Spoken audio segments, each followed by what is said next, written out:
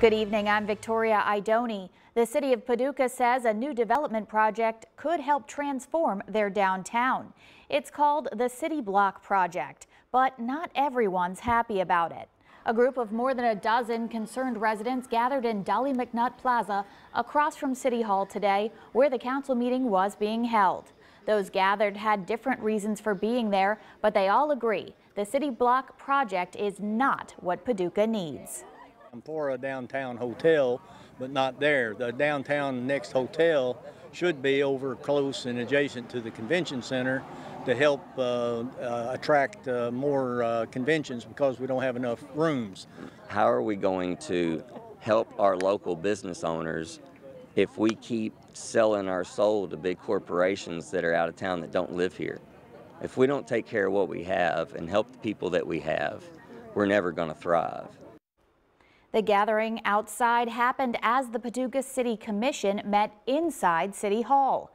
That was a closed-door meeting, which is why residents chose to gather nearby. At the meeting, the commission introduced the ordinance to enter into a development agreement with Wayland Ventures, a company that has developments in Louisville and Dayton, Ohio.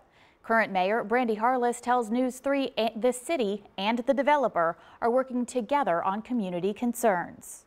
We did hear concerns from the community about parking. We heard concerns from the community about view from the condos that are right next to that block. And so Wayland went back to the drawing board a couple of times.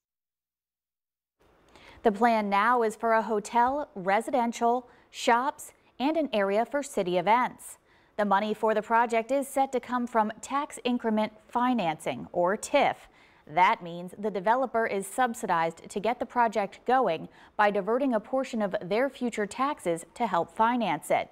After the presentation and public comments, Commissioner Gerald Watkins made a motion to table this ordinance for the development agreement until after the coronavirus pandemic.